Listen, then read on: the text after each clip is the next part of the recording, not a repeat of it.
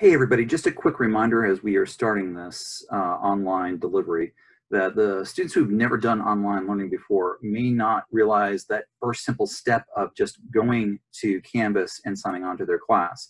And because we will have at least a week under our belts of practicing with this, might say something that seems normally simple, like, go to Canvas and sign on.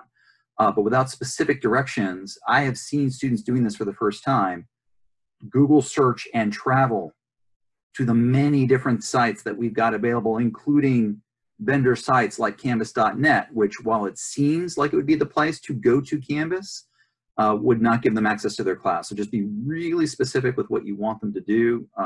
Tell them, go to online.valenciacollege.edu and use your Atlas credentials to sign on. Or go to Atlas and sign on and look for courses, give them the specifics of which tab that they're clicking on so that they don't spend a lot of energy and time just trying to find you.